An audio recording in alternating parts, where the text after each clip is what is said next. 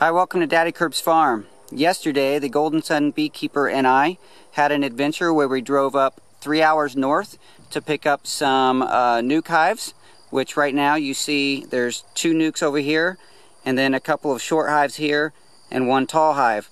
We picked up a total of 4, and last night we attempted to bring them home and install them, and it was a little crazy. The bees were angry.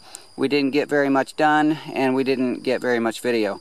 But right now, we're going to install the remaining 2 into these hive boxes here, and hopefully we have a little better luck showing you what we're doing. We have 1 deep box. It's a complete hive, but it's only 1 deep box. The one he opened just now has 5 frames ready in it, and that's so that he can install the 5 frames that come in the nuc hive. These nuc hives were prepared by our friend who is a beekeeper. Most of his queens are they're a hybrid because they're queens that were raised on his own farm. It's about 4 hours north of us. So they are bees they're Texas bees raised by the colonies themselves. They're not ordered through the mail.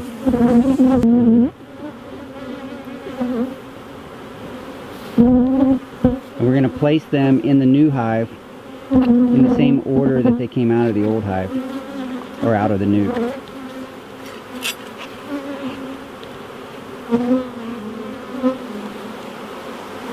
The bees are getting a little stirred up, but last night they were a mess.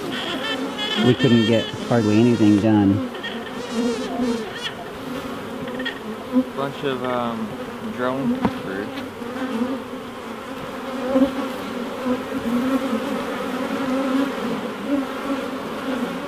They are foraging though. That one has pollen sacs. It's nice that they have pollen already. They've only been here for not even 24 hours.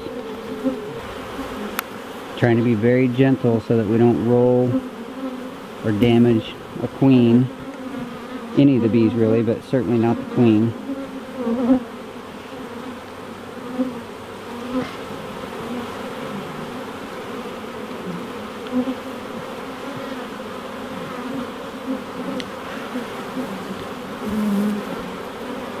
None of these queens will be marked because, like I said, they were raised on his property. So they were not commercial raised queens.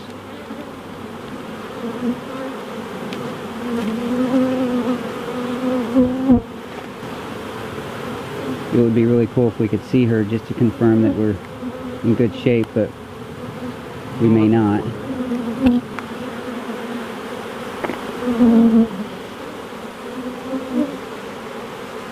And he is holding them, when he picks them up, and he's holding them over the hive box in case something falls off. It should fall into the new hive, but he's taking just a minute to look to see if he sees a queen and just to observe the pattern that's in there right now. See plenty of eggs and larvae.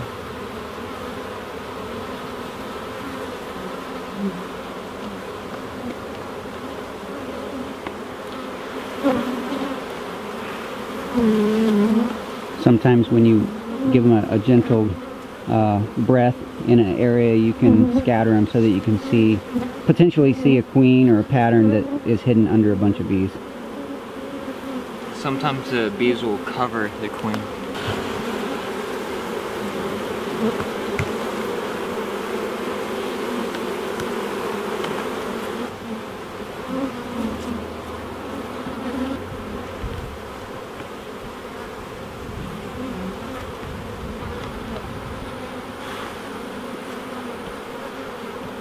I see lots of pollen on their legs.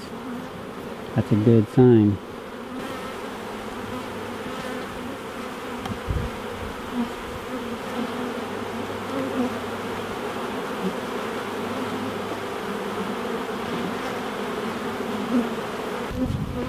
We have these plastic beetle traps that get filled with oil, and they fit in between the frames, and the beetles will be climbing over those oil traps and fall down in there.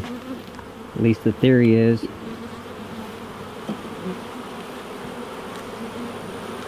And they will be trapped. They won't be able to get out.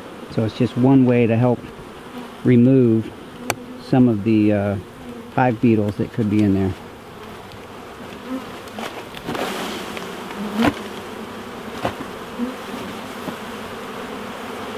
We're going to do a visual inspection on the ground to make sure we didn't drop our queen. I'm going to look behind. Kind of hard to tell, but just in case. I don't see anything that looks like a queen on the ground, so we're in good shape. Now we're placing the inner cover on the hive.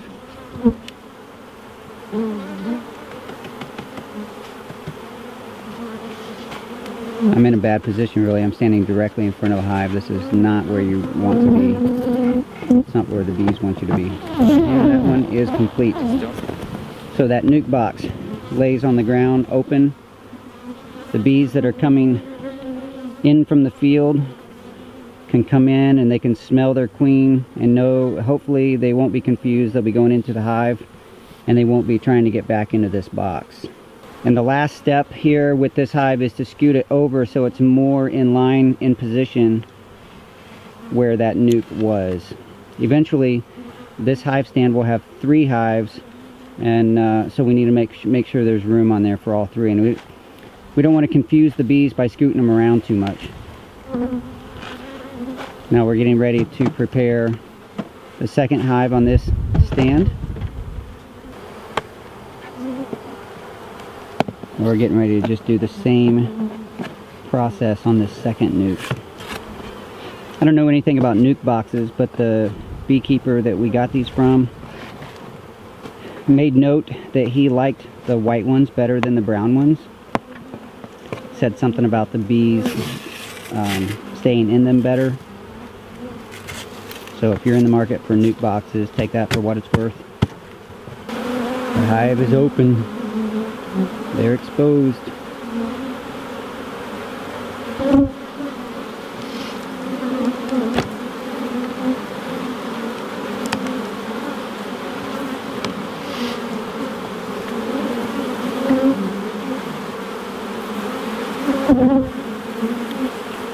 This is the scary part, at least for me, because that's the opportunity right there to hurt some bees. When you're putting those frames in and out, you can roll them against the edge of the hive box, and that's when a lot of queens get damaged. They're on the edge and you end up rolling them or squashing them. This is some nice brood.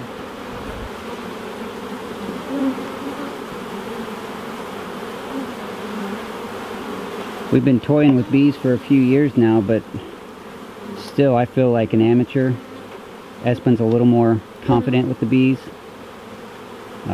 but you know, every time we mess with the bees I'm worried about hurting the queen or dumping her out or squashing her or something. Last season you got to see me frantically try to requeen 2 hives. That didn't work out too well. Both of them died. They have pollen as well. So they already have pollen. So some of that pollen is going to be from the farm that they came from, and maybe even some from today. I'll bet you some of it is from today though, because they were foraging. They were going out. Yes.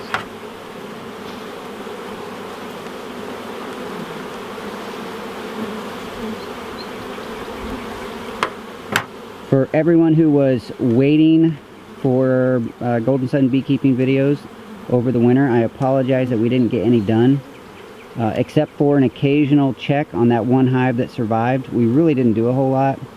I should have given you an update showing you that the 2 hives that I requeened didn't make it. But, you know, things get busy.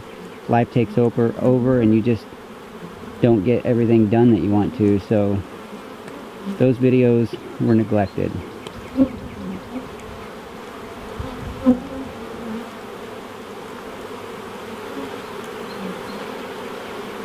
Looking good. The bees look healthy, and I'm very thankful that they're much more gentle today.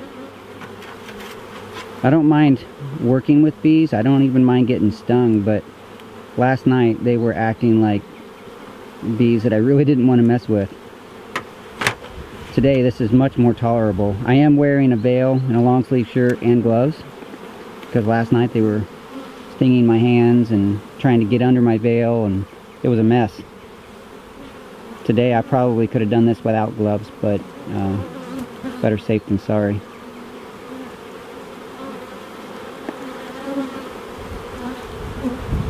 You haven't seen any queens. Is that the queen right there?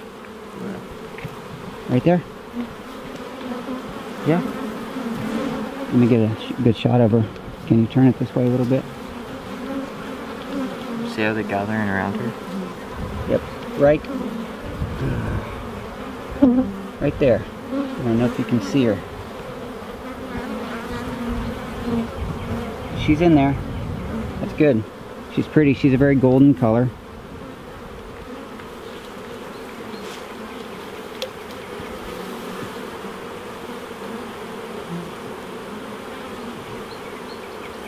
That's good. We didn't see it in the other hive, but that's okay. We did see eggs and brood, and hopefully we didn't lose her or squash her in the transfer.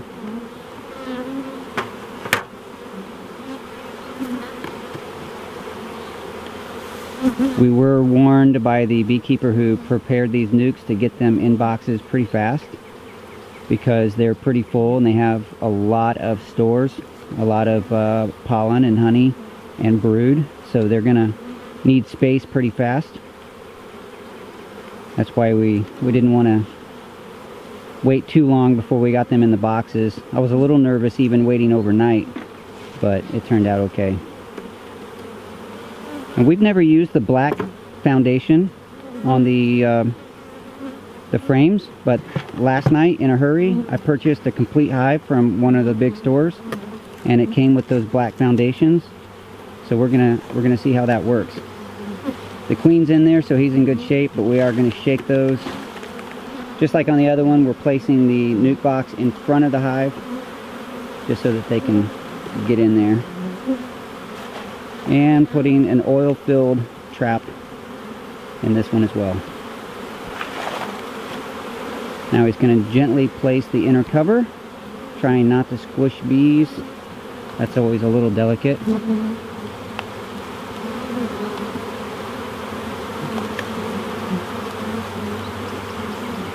And looks like we squished one, but hopefully just one.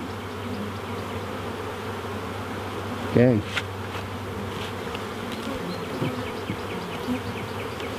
Good work, son. Okay, we're gonna go ahead and get some beetle traps in these two over here. We're gonna remove those boxes. Last night we were in a hurry, so we didn't place those nuc boxes on the ground, and we even left the laundry mesh net that they came wrapped in laying there. I mean, we got out of here in a hurry last night. We're more than 50 feet away, but you can see in the back of the field there's 1, 2, 3, and then behind this little hump is the 2. There will be a third there. So the field right now, this is just native grasses, pasture. And on the other side are lots of mesquite and cedar and weesatch. And over here we have lots of hackberry. They're going to have some flowers pretty soon. And we also have the native persimmon and lots of the spiny hackberry growing up, and also agarita and things like that. I'll turn around, give you a shot of the meadow right up over this hill, and you can see lots of wildflowers. Most people would call them weeds, but there's a whole bunch of flowers, yellow flowers, some purple flowers. It's a tree house. So lots of things in bloom, lots of flowers in bloom. I thought you might appreciate kind of a broader look of the area around the bee yard and get an idea of where they are. Thank you for watching this episode of Golden Sun Beekeeper. Go and give my dad a thumbs up and subscribe. Thank you.